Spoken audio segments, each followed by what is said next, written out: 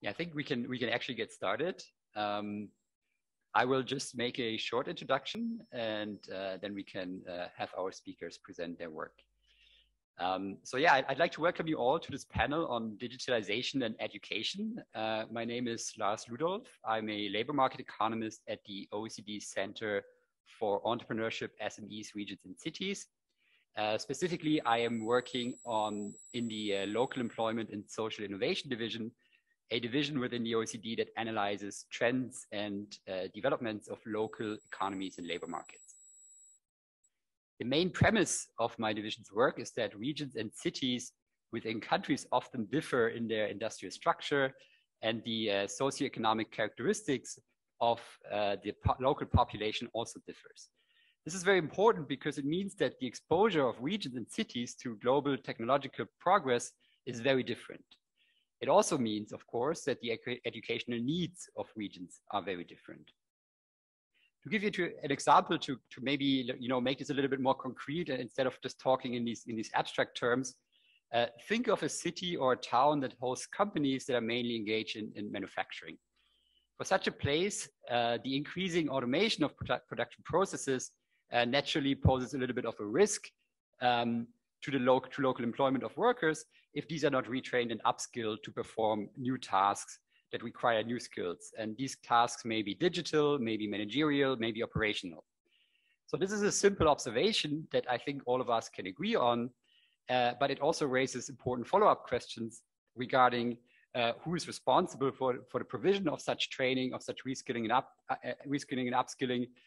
How do you get modular courses where workers acquire skills recognized by the government and by local employers so that a former manufacturing worker can make a work-to-work transition more easily? So these are the kind of questions that we want to tap into a little bit in the debate today. It is not just cities that can benefit from progress in digital schools for education. Think, for example, of a remote area, and we've heard about the concept of smart villages already a little bit during this conference. Think of a remote region where initial education and adult learning offers are very limited, or were very limited before the rise of the internet. Now, new digital tools can allow people to pursue education and acquire skills that would have previously not been possible through traditional education available locally. But again, the question is, how can we make sure that people in the remote areas have the digital skills to actually access these new learning opportunities? Just to mention that one of the key motivating factors of the recent EU's Digital Education Action Plan is that even today, 44% of citizens in the EU lack basic digital skills, and that number is even higher in Europe's rural areas, where 52% of the population lack these basic digital skills. We will hear today about the concept of smart villages and how that feeds into the question of creating new educational opportunities. Finally, apart from these new opportunities for place-based educational policy interventions, there are also new digital educational tools that open up further opportunities to create more inclusive societies across Europe. So new digital tools that have emerged within the cognitive sciences that can help children with learning disorders to learn faster and more easily, for example. And in one of today's presentations, we will hear about the concept of gamification of education as a new way to improve learning opportunities for children. So with that short introduction, I'm pleased to be the moderator of today's session on digitalization and education here at the Digital Arts Conference.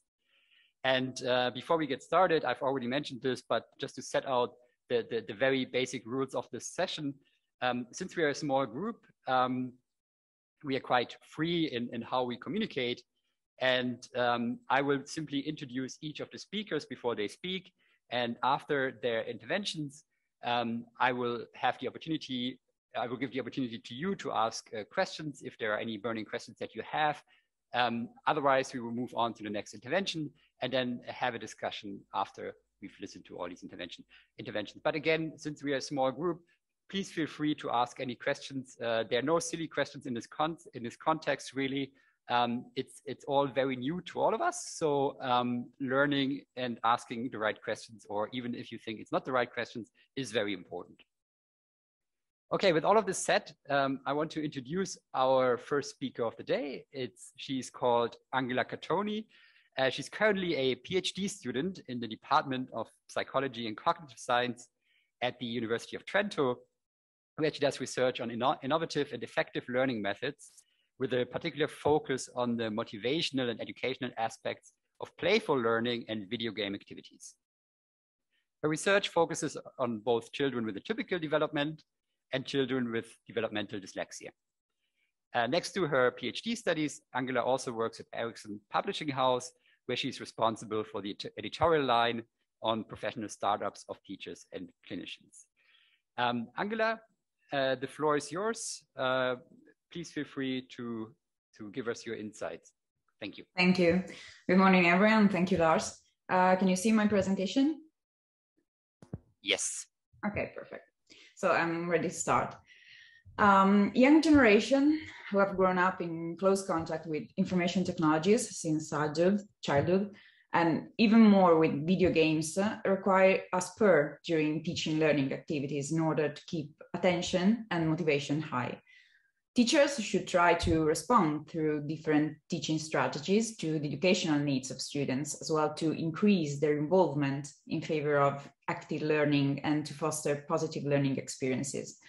Video games, or even just game elements can thus be an important factor to influence the behavior of students, to involve them, as they provide experiences, perspectives, and feedback to ensure that learners develop both soft skills and content understanding.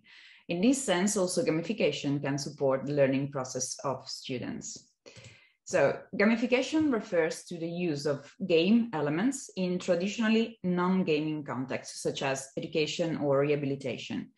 More recently, the definition of gamification significantly evolved, referring to any product, service, system, and activity, both analog and digital, which afford positive experiences as games do. This most recent definition of gamification no longer focuses on elements of game design, since that would suggest that the experience of playing is intrinsic to such elements, rather on the experiential quality of playing, the gameful experience. Gamification is widely used in formal educational contexts, especially in university courses, mainly to increase motivation and participation, as well as to support content learning in specific subject areas. And even at lower grade school grades, gamification finds room for application, and its benefits have been analyzed in several studies that showed how gamification has a positive influence, particularly on involvement, motivation, learning outcomes, participation, satisfaction, and fun. There are several studies which showed how the satisfaction of primary psychological needs can be improved by the use of gamification during the learning process. However, there are as many studies in which ambivalent or insignificant effects emerged, since motivational experiences can vary from person to person and have different effects based on the type of user and contextual elements. Nevertheless, the results derived from gamification application in the educational field have proved predominantly positive, with an increase in motivation, commitment, and fun, as well as in performance in various didactic activities. In their literature review, Koivisto and Hamari suggested a clear majority of positive findings in educational research.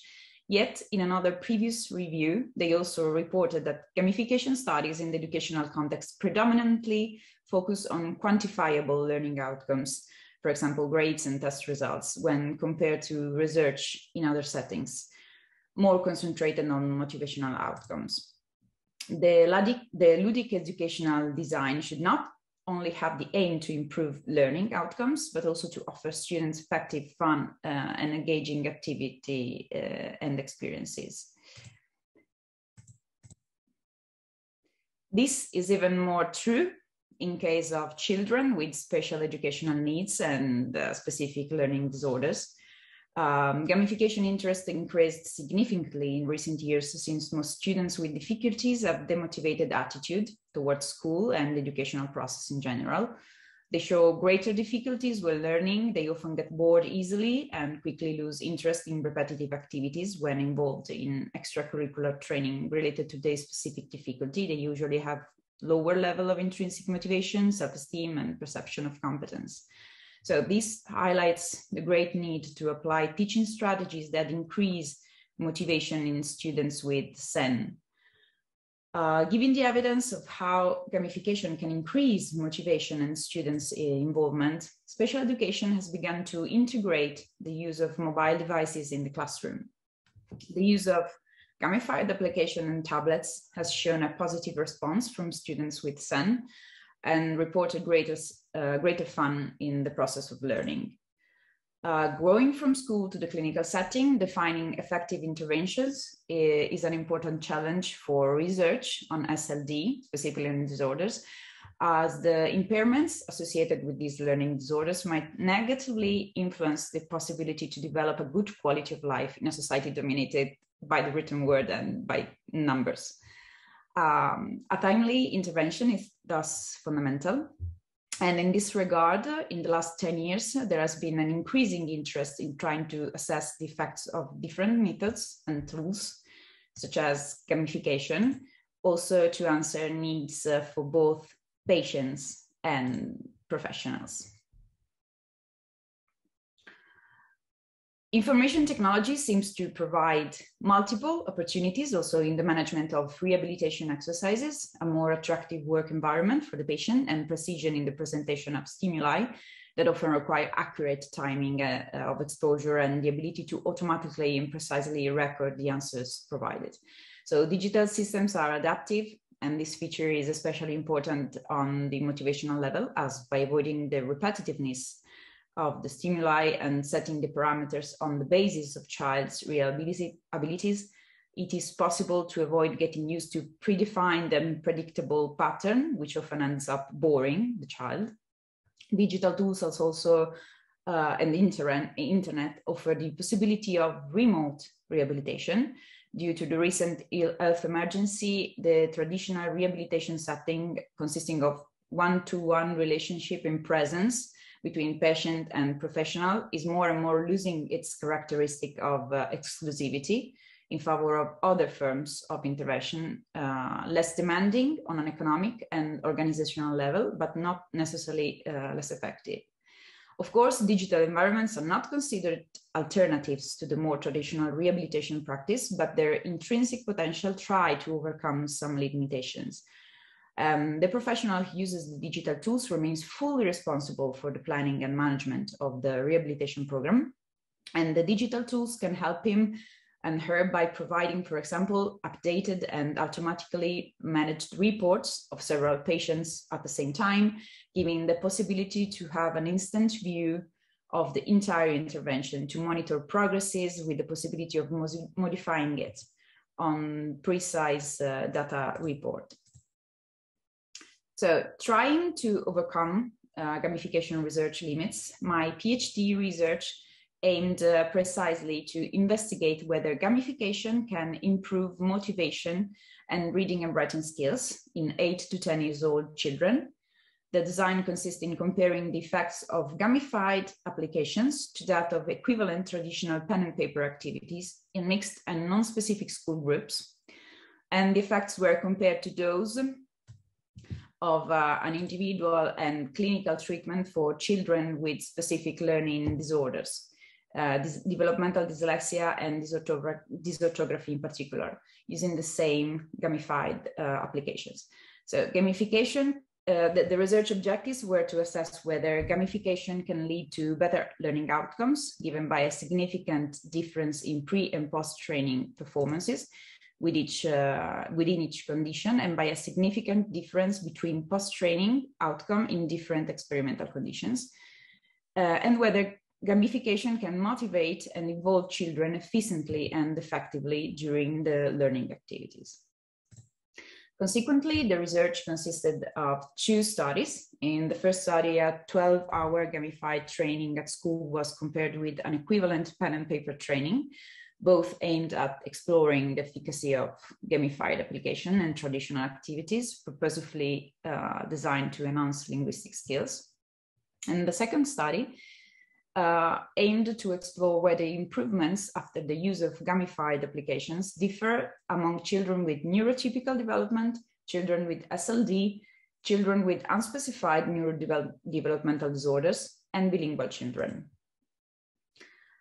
Statistically significant improvement was reported in most of the reading and writing indices after the training sessions within the school sample, regardless of the type of training.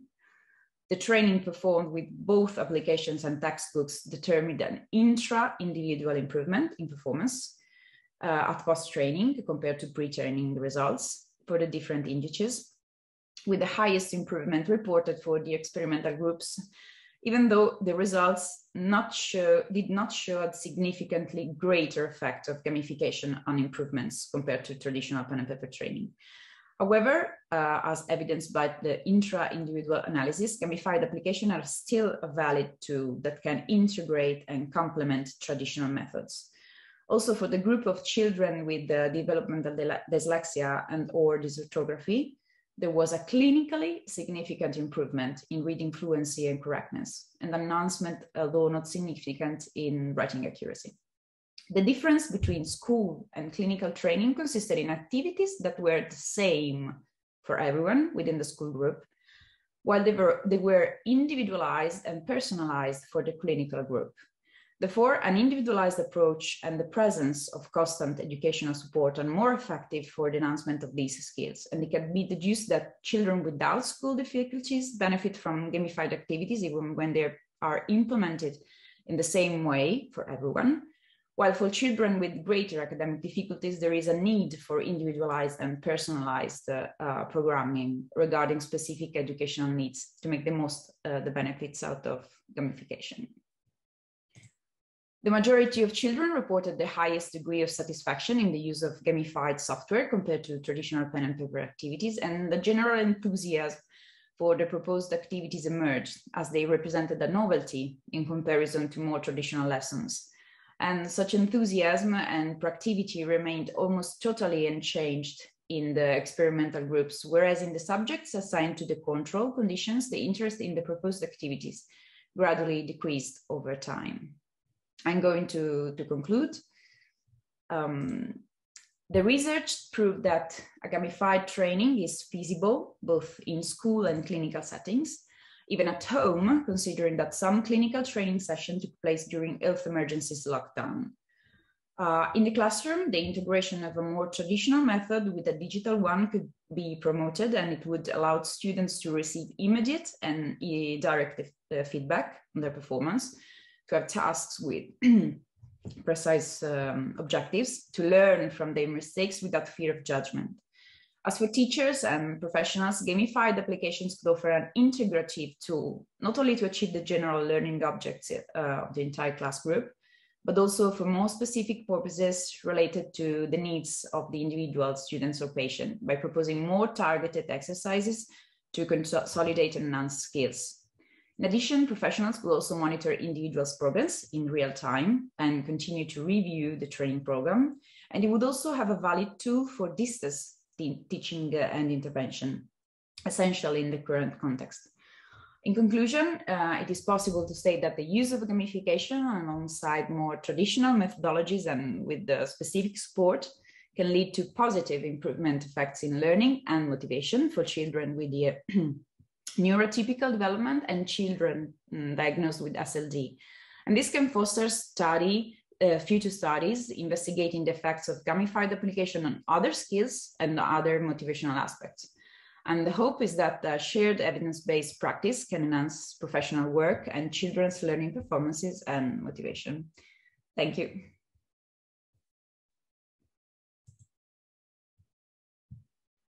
We cannot hear you, Lars. Okay, I think you can hear me now. Yes. I'm still learning the digital tools here, as you can see. Thanks a lot, Angela, for these insights into your research. I said in the beginning that there are no silly questions on this topic, so I will go ahead and ask one immediately myself. Could you maybe for us who are not that familiar with the approach of gamified learning, give us an example just to illustrate what exactly we should imagine when you say gamified learning, and maybe also tell us, like in this context, what exactly it is that you think that children with a learning disorder could potentially take away from it that they can't take away from traditional learning methods. Just briefly, but I think that's important so everyone here can walk out and know what exactly we were talking about. Thank you, Angela. If there would be time, if there was time, I would be glad to show you also the gamified applications that I use because I have installed on my PC, but I'm just briefly describing them. Basically, gamified applications, well, we use the gamified application aimed at enhancing linguistic skills. But with gamified applications, you can think about also apps we use every day. Because if you think about running or even walking applications in which there are trophies, there are achievements, there are feedback on your performance, those are all gamified applications. So basically, well, there are some specific elements that characterize gamification, and I have mentioned some of them. The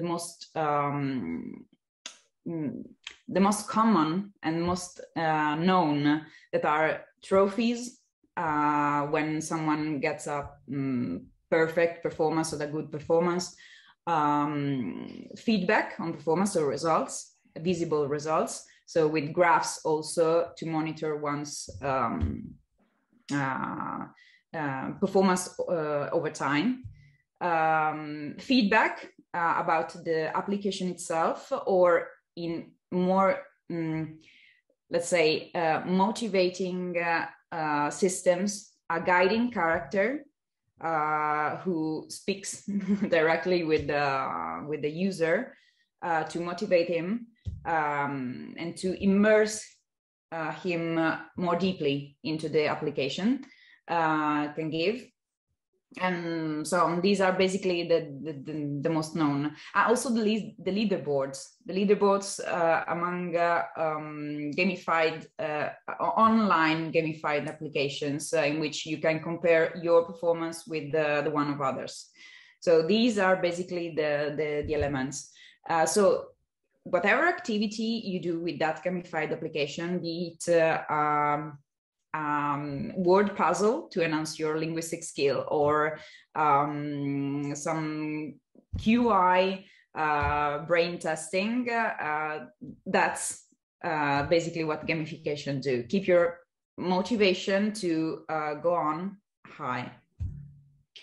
And for children, what they can take from it, well, basically with the applications we use, the program, I mean the subject program, the activity program was the same of the program that you can also give to them in a more traditional way. So learning about syllables, learning about correct orthography, so the written word. So the content were the same. What differed was the activity in itself. So compared to an activity in which you have a paper sheet in which you have to answer, in which to have you write down your answers, you have a tablet in front of you, and we know that the mobile device also at home is an object that children want to use, and you have colorful stimuli, audio and video feedback. So it's the learning environment that is enhanced, but the content remains the same. Great. Thanks a lot, Angela, for this clarification. I think it was important just so everyone's on the same page and understands what exactly we are talking about here. Thank you so much. Thank you so much, Angela, for these insights. And with that, I will pass on the floor to Simone. Simone Ravaioli is currently Director of Strategic Partnerships at Editore, a leading global credentialing platform in higher education. He co-founded and chaired the EAIE Digital Student Data Portability Task Force initiative, which then seeded the creation of the Groningen Declaration Network. Simone, you will have to say a few words about what these networks are. For this role, he was presented with the EAIE Rising Star Award in 2011. Simone also is an expert on inaugural EU blockchain observatory and is a current member of the escrow maintenance committee. In 2021, so last year, he co-started a new international network called Micro-Credentials Sans Frontières, an open community to discuss issues and curate research around micro-credentials, which I believe will be his main talking point today. Simone, the floor is yours. Thank you, Lars. And I apologize for the long bio.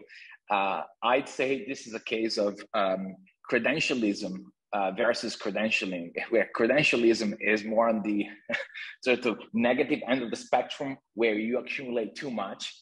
But that's just the nature of, I guess, my connection with the work that I've been doing for most of my professional life, which is essentially contributing to building out the global credentialing ecosystem across education and work.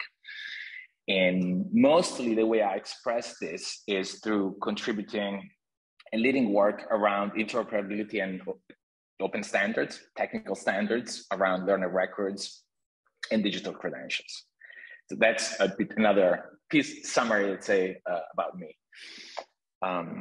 I wanted to thank you, Angela, for laying such a fundamental research context for this conversation. And I think a couple of insights that she shared with us are very important and also a great segue for what I also want to share with you today, particularly game theory.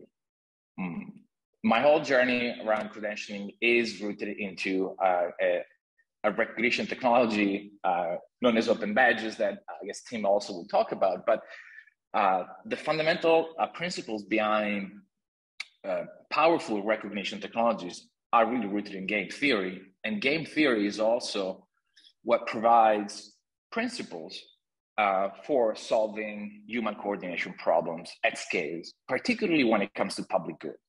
And education is a public good. So I think there is really a lot that this research can suggest to us in solving a lot of coordination problems, which are very much existent in the learning process. Engagement being one of them.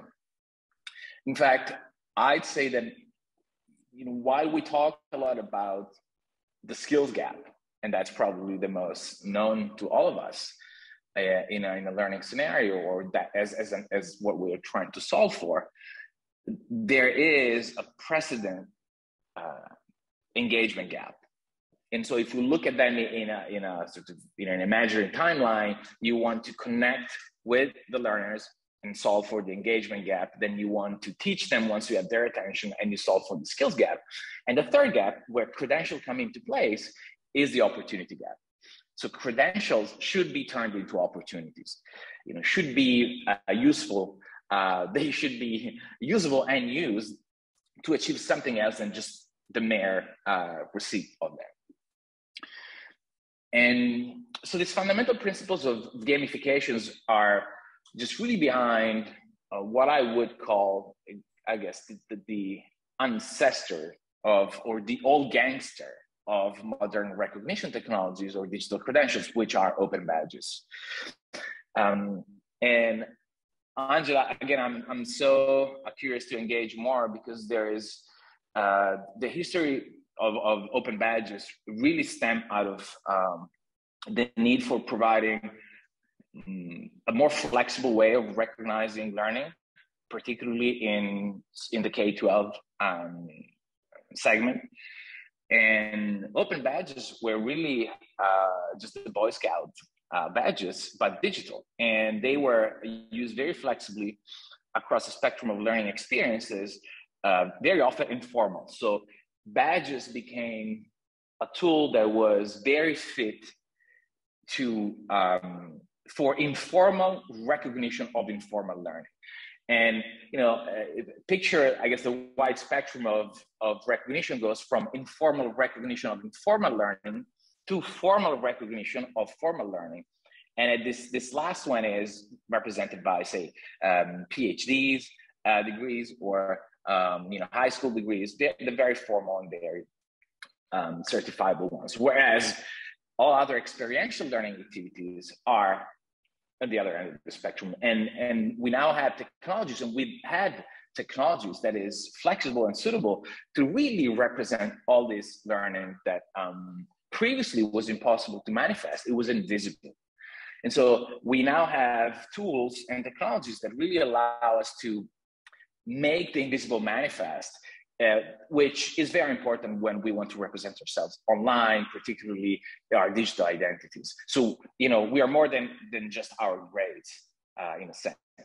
And I think we now have the possibilities to really represent all the learning experiences that we've done. Some may call them low stakes learning experiences, but they are still very important for the person that has gone through them, and they may be meaningful for third parties that want to verify them. I think so. Digital credentials, in particular open badges, have always had a very tight relationship with this idea of gamification, and this is something that doesn't just belong to the research or the past. It is a way forward. I'm so sorry that I couldn't be present in Trieste today, but I'm actually in Milano at another conference, which is sort of looking at this emergent Web3 space. So just for everyone's benefit, very quickly, what's Web3? Well, let's start with what is Web1. So Web1 was the first generation of the internet where we could only read from the web. Imagine the first browser. You would just log in and read through a page, consume content. Move on to Web2. This is where we have had the possibility to read and write. So blogging platforms, with the ability of us being able to be on social network and interact with each other. Now, Web3 is read, write, plus own. And so we are solving for this emerging crisis around self-sovereignty and just control over our personal data. And in this Web3 world, when we look at education, we've coined this new terms, which is Ed3. It's Web3 for education. And a lot of the new dynamics that are really enabled by this emergent underlying technologies, which is more decentralized. You may have heard about the word blockchain.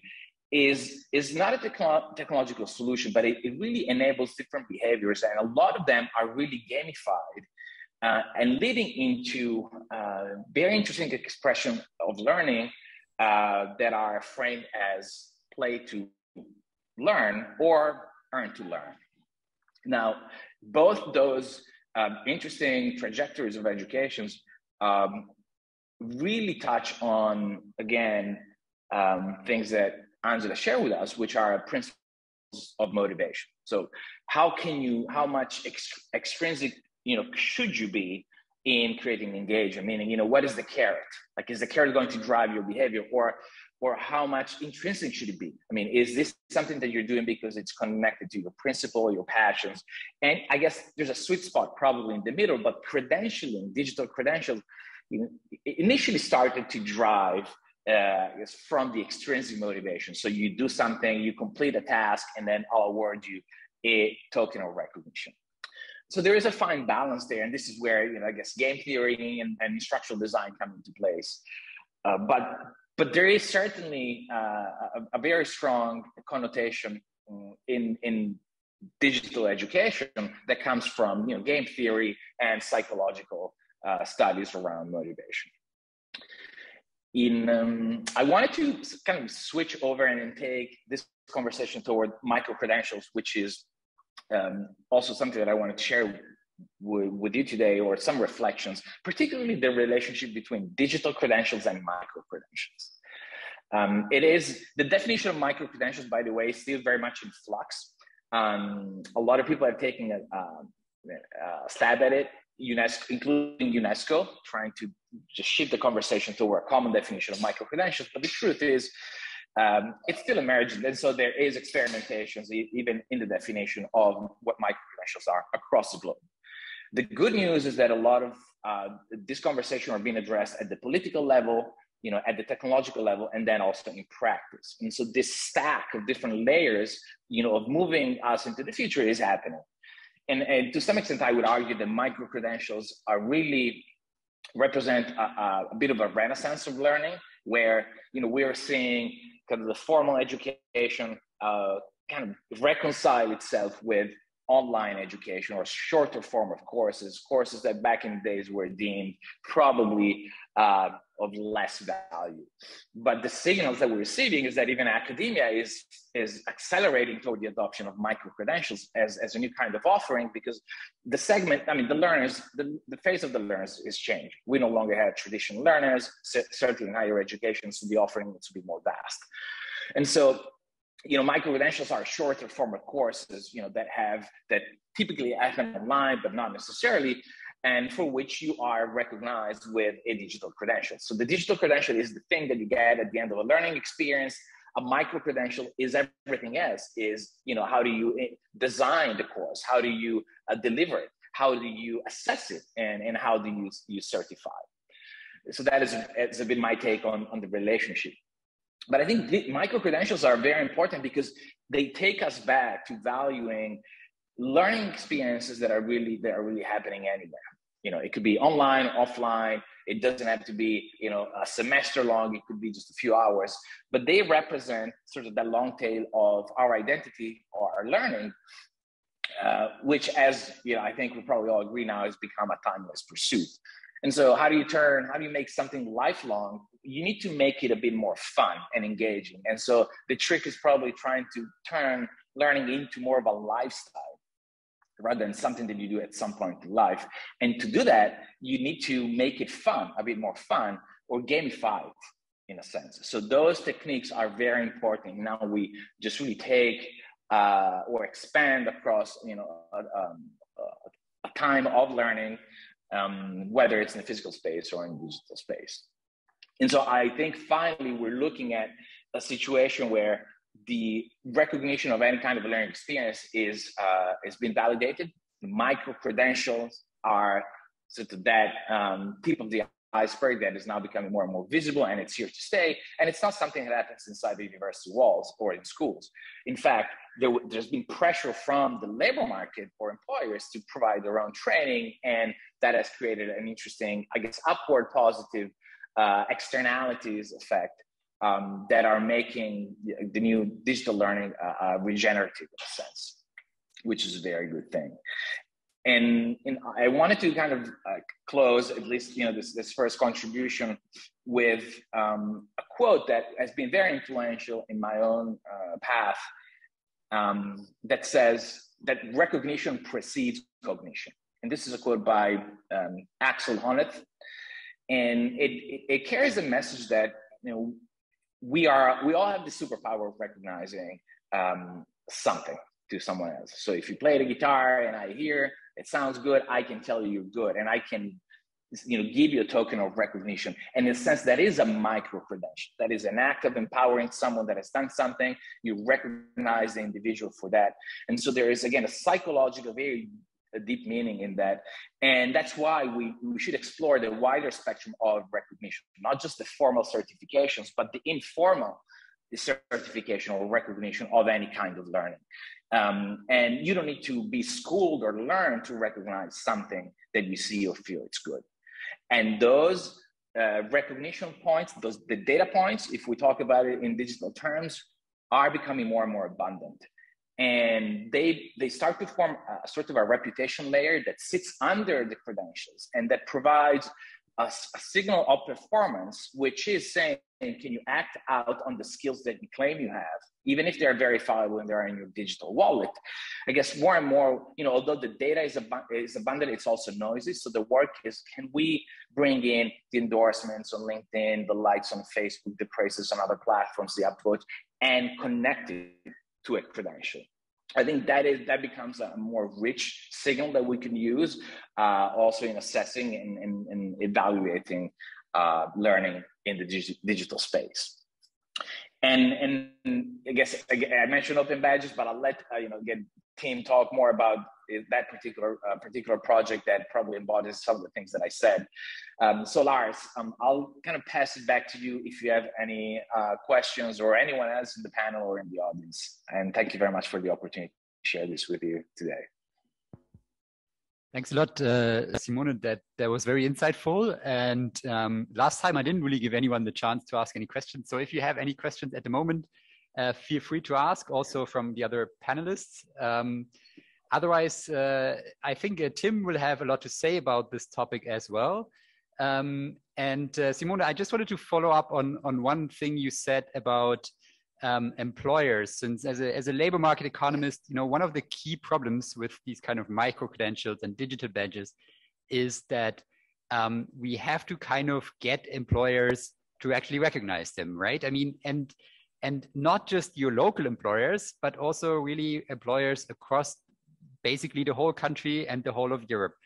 How do we move into that direction? I mean, I know that it's a difficult question, but where do you see this heading? How can we get employers to accept that people have to continuously learn, and that they will get credentials for that they can then actually use to also, make the transition into another job? Because if you learn in your own company, of course, maybe your employer will recognize this, but then you move somewhere else, and then you have a hard time proving that you've actually learned something.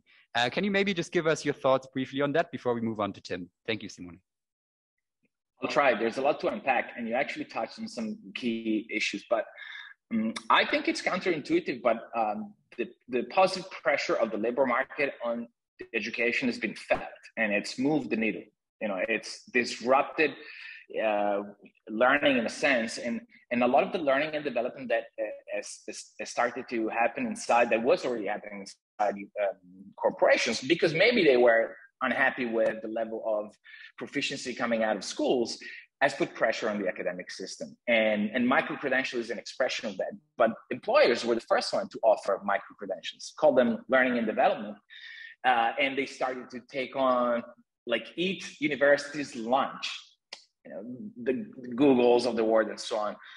But the other point is, and so in fact, they contributed to really evolving this. It's not just a threat. I think the recognition piece is easily solved. I mean, the formula is, if as an organization you provide internal learning and development training that you certify, and you should, or micro-credential, you should also be accept or recognize incoming skills that are the result of similar experiences in other organizations. So if you offer a micro credentials or learning and development short courses, you should also recognize them coming in. That the same goes for universities. There's a lot of rush to offering learning training offering, but recognizing them is also the other part of the equation. Now, just quickly on the issue of portability, that's fundamental. As you said, Lars, what happens, like if I spend 10 years in a company, I go through performance reviews and learning and development, and I upskilled over the course of 10 years. I mean, my profile there as an identity or my credentials is as granular as it gets. When I leave, I go to another company, my file, my position gets turned off. And you know what? Today, that's information about me that you hold, so I could actually request it. But then the challenge is, how do I take this with me? What is the portability of it? And credentialing technologies allow that. So you can actually store all that information, whether as skills profiles or reviews, into a digital object, an open badge, for example, that you can take with you. And when you move to your next company, just slide in that floppy disk, no longer, but that would populate your identity, and that becomes sort of this, it supports you. I mean, it's an act of corporate social responsibility or HR open innovation, call it whatever you want. But I think the portability of our identities and profiles is important in the world of work as it is in the world of learning, if we wanted to split them. But it's certainly even more exacerbated by even this decentralized trend, which is empowering in a sense, but require us to be more in control of our personal data, identity, and credentials overall.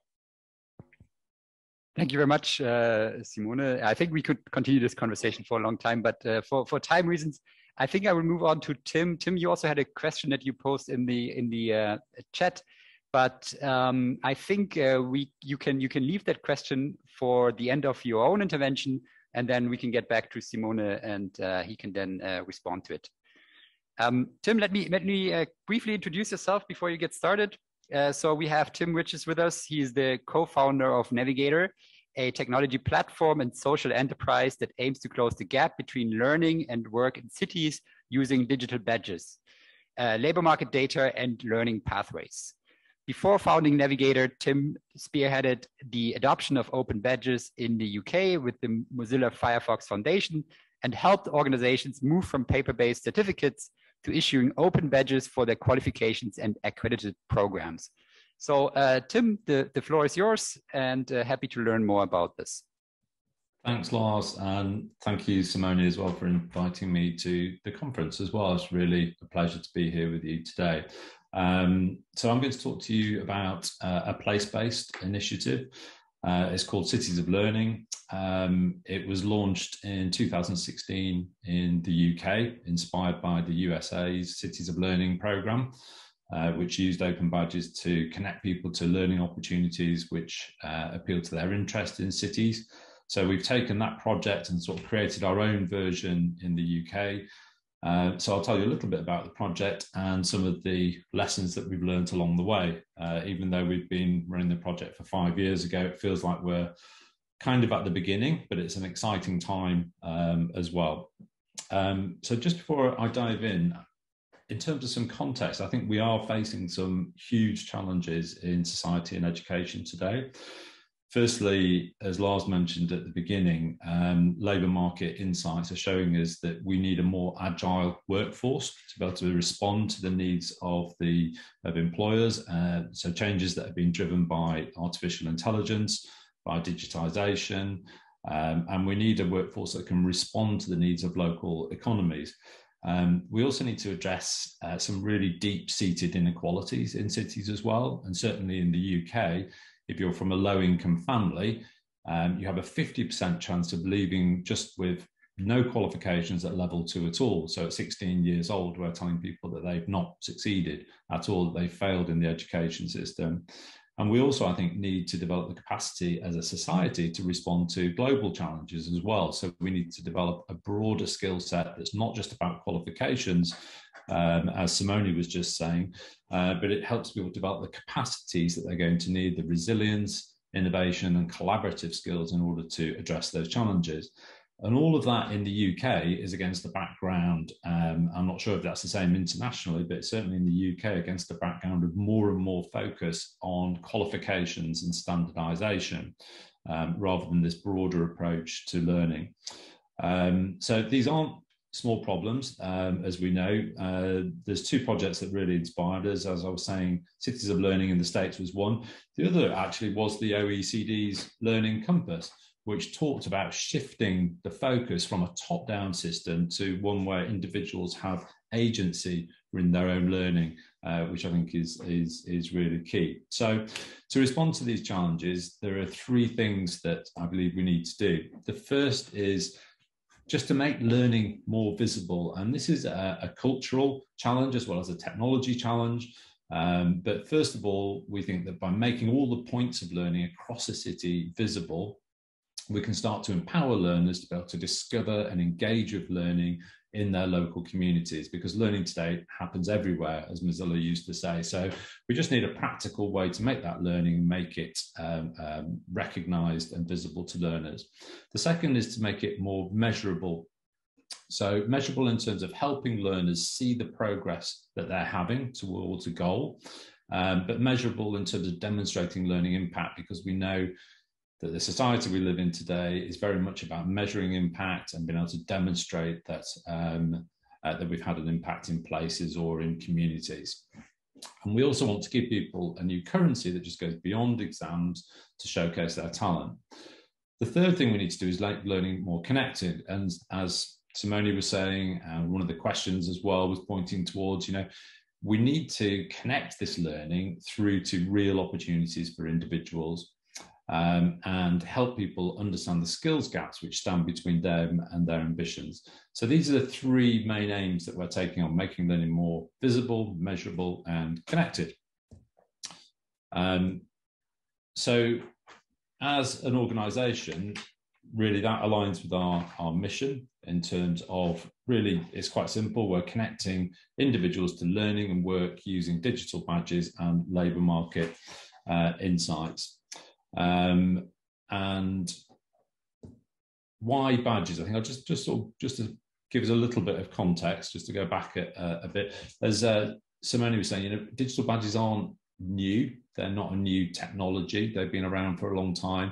And in 2016, we worked with an organisation called the City and Guilds Group, who are an old qualifications organisation. They're 150 years old, but they recognised that the world was changing. They needed to respond to the needs of an agile workforce, and qualifications just can't do that because they're not flexible enough, and they're hard to change, and they're slow.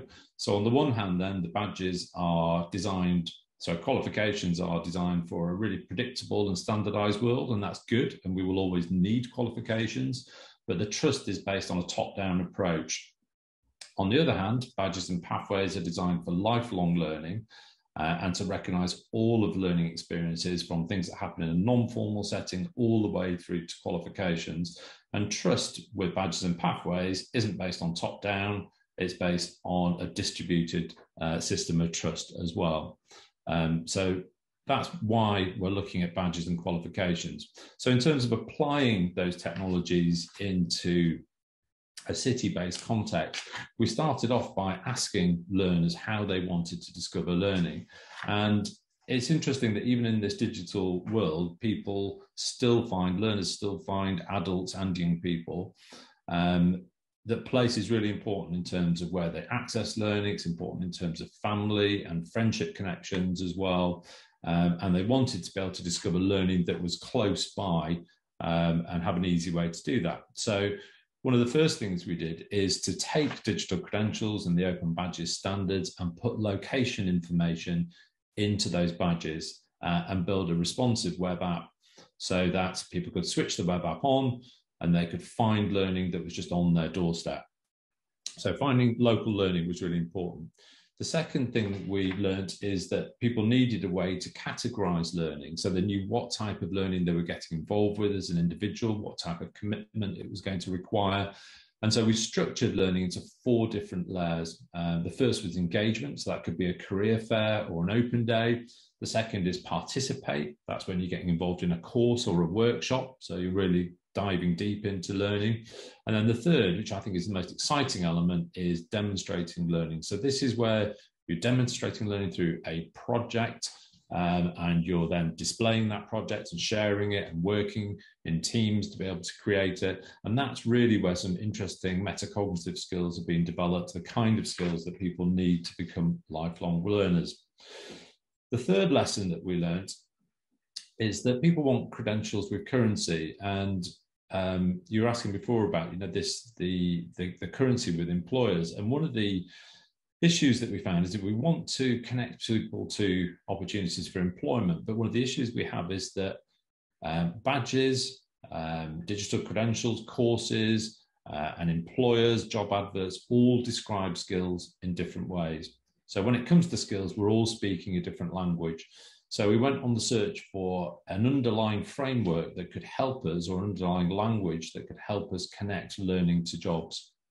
And we came across the energy burning glass technology, which is based on, it's a library, an open source library of skills, which is based on 2 billion data points, which have been analysed across CVs, job courses, and job adverts themselves. So how would that work in practice? This is an example we've developed with Southampton. So this is Claire, she's 19. She works in Primark. I'm not sure if you have Primark in Europe, but or maybe we adopted it from you guys. But she's developed customer service skills. She's then gone to a club where she's been recognised for photography skills. And in her spare time, she's been selling vintage clothes on Depop. Now, each of these digital credentials which have been created use this common skills language. So they help Claire to realise that she's qualified for a job that she wouldn't have realised otherwise. So using that common skills language, we can connect together her experience in the workplace, in clubs, and the work that she's doing in her spare time as well. And all of that together helps her to access learning opportunities and employment opportunities, which she didn't realise that she could before. Or to look at it another way, as people explore their interests and skills in a city, they start to see the need which is communicated by employers. Education providers can check that their programs align with the needs of the labour market. This develops a culture of lifelong learning. And then through digital credentials, we can also demonstrate a return on investment for the city and for employers. And that helps communities to prosper. The programme isn't just to connect people to work though. We're also working with Open University to connect people from non-formal learning opportunities to badged online courses, and then perhaps even through to degrees with the Open University, and it's the largest university in the UK. So it is about employment and connecting to employment, but also about connecting to learning. One thing I haven't mentioned is the importance of leadership in all of this, because the technology is exciting and it's starting to mature, but without engaging with place-based stakeholders, this technology will never work and it will never embed itself. So part of the programme is digital badging, another is the labour market insights, another is pathways, but the leadership element of the programme, which is led by the Royal Society of the Arts in the UK, is really key. So I think there's lots of potential. The technology kind of doesn't feel like rocket science anymore. It feels like it's really maturing now. And we hope that by bringing these things together, we will help cities to respond to the needs of an ever-changing marketplace, help to tackle some of those long-standing inequalities, and help people develop the skills that they need to respond to global challenges like the climate emergency. In terms of our impact figures, we've reached 7 places so far in the UK where they're starting to adopt the model. 143 organisations have started badging and recognising learning, and 6,800 young people and adults have engaged with the programme. So hopefully that's been useful. It's given you an insight into the programme in the UK. And if you're interested in finding out more, please do get in contact, and we're interested in talking, and any questions do pose them. Thanks, Lars. Really insightful, and actually, some people here in the room took some pictures of your presentation. So I was wondering if you can maybe send it to me, and I can share it with people here in the audience, so they can distribute it within their organizations and can get in touch with you on any of the questions, if that's okay with you. Obviously, also holds for all the other speakers who have presentations. Feel free to send them to me, and I will share them with the people present here, and so they can get in touch with you. Tim, I'm a bit well. I found this all super interesting, and I have a lot of follow-up questions, especially on your work with burning glass data. I personally use that almost every day in my work at the OECD at the moment. So it would be great to keep in touch on that. The issue is that we only have 15 minutes left, and we need to finish at 10:45 sharp. And I really want to give Jorge the opportunity to present his work as well. So unfortunately, we need to keep that in the back of our minds for now. And then later on, if people want to get in touch with you, or if you are willing to also stay in touch with me, we can discuss this further, if that's okay with you. Thank you, Lars. Great. Thanks, Tim. With that, I want to move on to the last presentation. Again, it's really just for time reasons. I would love to discuss this a little bit further. In our last presentation, we want to move the focus a little bit away from these credentials towards challenges in rural areas. And for that, we have Dr. Jorge Martinez Gil, who is a Spanish-born computer scientist working in the data and knowledge engineering field. Since the completion of his PhD in computer science, he has held numerous research positions in Austria, Germany, and Spain, and he currently works at the Software Competence Center Hagenberg in Austria, where he's involved in several research projects related to knowledge-based technologies. He's also a reader for big data-related subjects at Universities of Applied Sciences in Upper Austria and in Regensburg in Germany. Jorge, I'm very excited to learn more about your work. The floor is yours. Thank you very much, Lars. It's a pleasure for me to be here today. I would like to share with you my thoughts in digitalization and also in the education in rural communities, smart villages, and so on. For this reason, I wanted to split my presentation into several major parts. First of all, an introduction. What are the problems that they are currently fighting in rural areas, at least in Europe, at European level? Possible solutions, how students can help here, and some conclusions. So, smart villages is now a key topic, a hot topic for research at the European level, and why? First of all, a lot of money has been invested in research for smart cities. In smart cities, you now have a lot of systems for controlling traffic, for managing waste, for helping big buildings to save energy, and so on.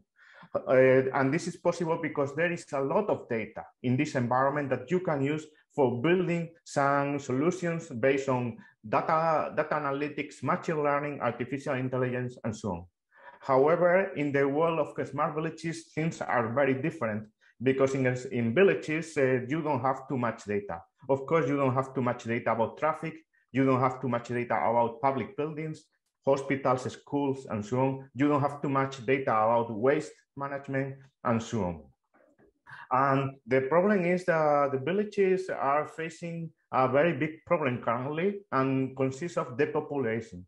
Like most of the professional opportunities are in big cities, most of the young people are slowly leaving villages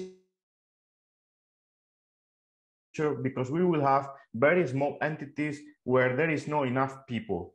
And when there is not enough people, of course, governments want to cut expenses because public services are very expensive when you are offering just to a very limited number of people. So this is like a vicious cycle that we have to fight against. Otherwise, we will be in troubles in the future.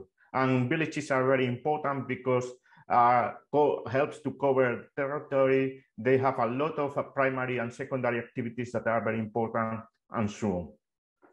So in the frame of a project called Smart Villages in the Interreg Alpine Spain's program from Interreg Europe, we have developed a digital exchange platform. That this is like a IT solution that helps people to be in contact with other people from villages.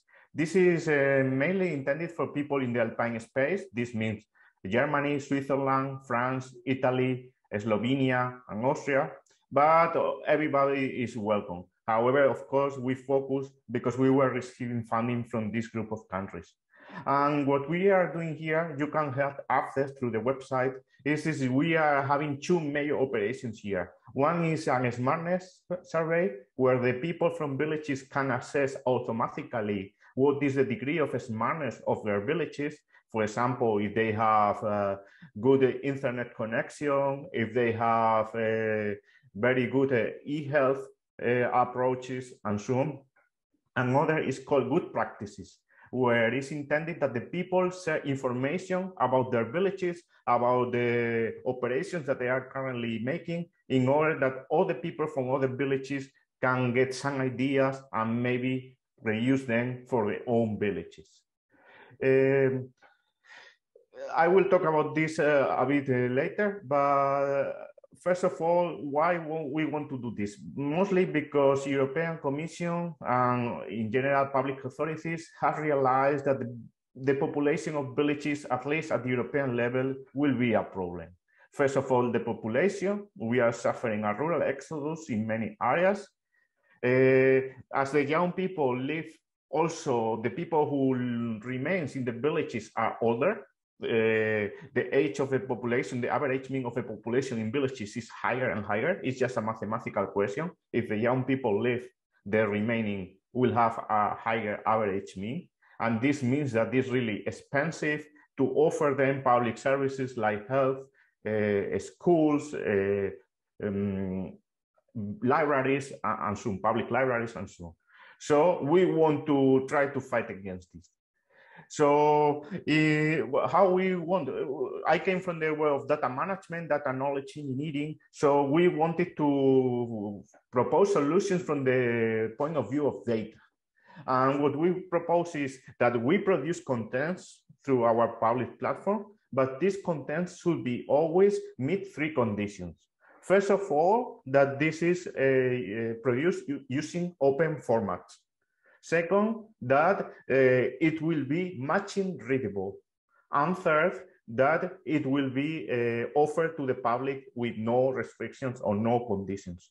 So the people who are documenting, for example, good practices, they are required to enter into the system several data that will help us to fulfill these 3 requirements. If you are able to do this with open data, with machine readable formats and offering with no conditions to the public, then you will have a very valuable source of information that can be used for education purposes, as I'm going to explain in the next slide. So, for example, we have 2 major portals. One is Smart Villages EU, and another is Smart Villages SE from Slovenia. And all the contents that we are producing there, we want that this is open format, machine readable, and public for everybody who want to get access. This is our strategy.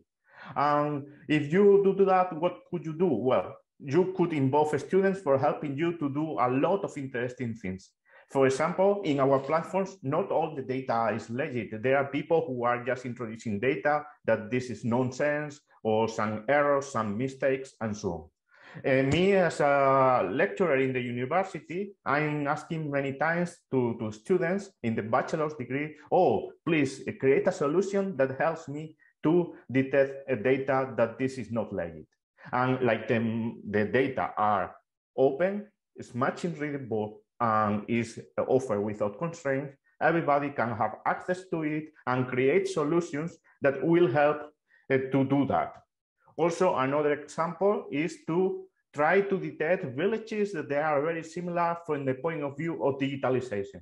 So like we are fulfilling these 3 requirements, our students can have some mobile applications or some simple software that this is able to calculate how 2 villages are similar to each other in relation to digitalization efforts. So then some public authorities, for example, the mayor or some stakeholders from the city hall can get in contact, get in touch, and share experiences and so on. So this is our idea. I mean, we don't have too much time, but I will be very happy if you can get these key points from our side.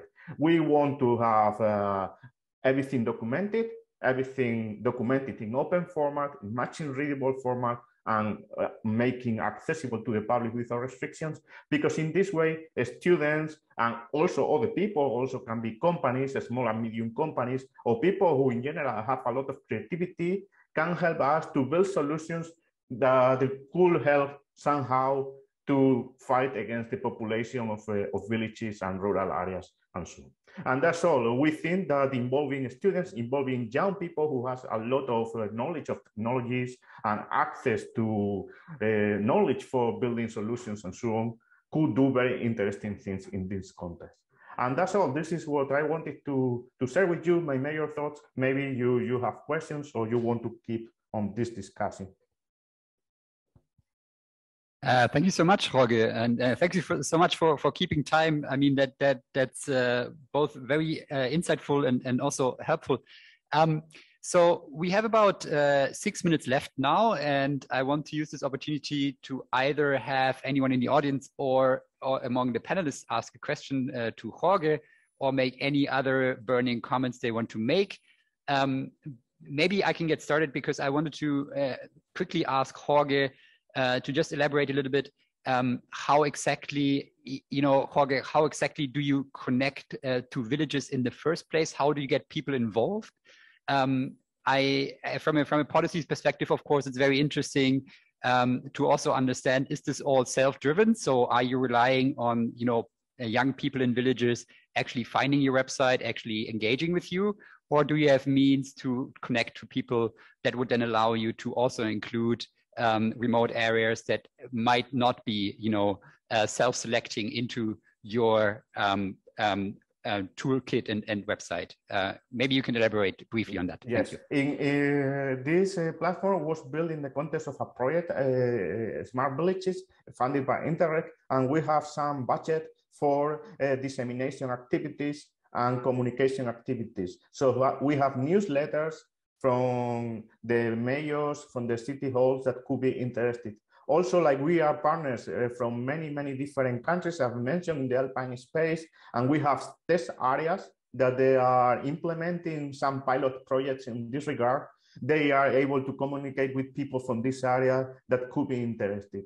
So we have these social networks, newsletter, and face-to-face communication by people from these areas that were involved with us in the project. Great, thanks. And just to give us a ballpark figure, how many villages do you currently have involved in the project again? For the good practices, we have at this moment, I think 55 or 56 good practices, and more than 200 has completed the smartness assessment survey. So these are the numbers, but this is open. The platform will keep operating once the project is over, so this can grow and grow.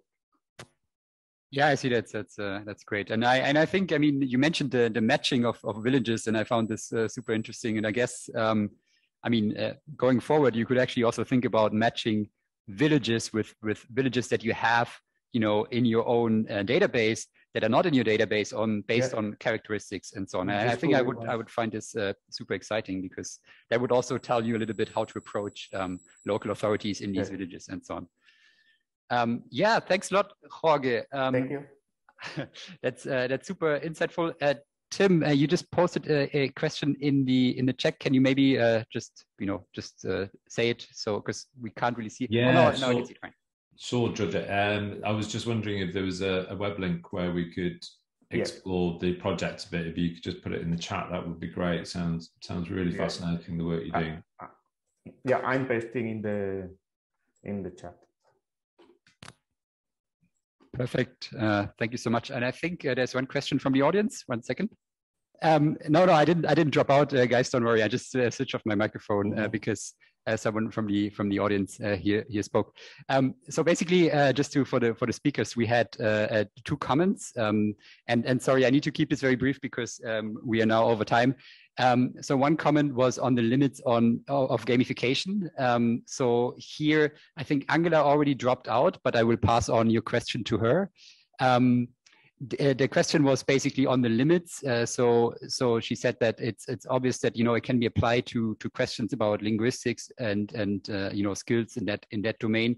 But how far can we go with that? And at what point real world problem can no longer be simulated in a gamified environment? So that was the first comment. If one of you has very brief thoughts on that. And then your second question was on a clarification on sustainable. Sorry, what was it? Yeah, the last question then to Jorge. So I think the first one, maybe the limits on. Right. So sorry, I just need to wrap it up. But so the first question, maybe Simone, you can say just a few, like 2 sentences on the limits of gamification, and then Jorge, maybe 1 sentence or 2 sentences on the limits of on the sustainability of digitalization in these remote areas. Guys, go ahead. So for the gamification part, I think gamification as a word is loaded. I'd like to probably refer more to game theory, which have universal principles that can solve coordination problem across any domain. So it's not specific to any domain. So I would reframe, I guess, that word. And if you look at the enhancing engagement with subtle prompts or recognition, that can really help anyone, kids or adults, progress along a learning trajectory in a way that feels natural and engaging and rewarding. Okay, thanks, Simone. And Jorge, you have the last word of the session. Yeah, regarding sustainability of digitalization efforts in rural areas, we should say that this is a very highly sustainable approach because you can offer the service to many people who are physically placed in different places. Okay, of course, can have an impact if you need to bring fiber for the internet, but there are other approaches like 5G and so on that don't have a big impact on the environment. So sustainability is one of the advantages of using these new IT approaches into the rural communities. We are convinced about that. Thank you very much, Jorge, and thank you very much to all the speakers today. I personally learned a lot. It's been very useful. Again, I want to motivate you, to encourage you to send me your presentations so I can share it with the members of the audience today. And yeah, again, thank you very much. It's been great. I hope you also all learned a little bit from each other, and hopefully you can stay in touch and exchange further on your ideas. It's a very exciting field moving forward. And I'm sure we will all meet each other again at different occasions where we can discuss the progress on your ventures. Thanks a lot, guys. Have a good day.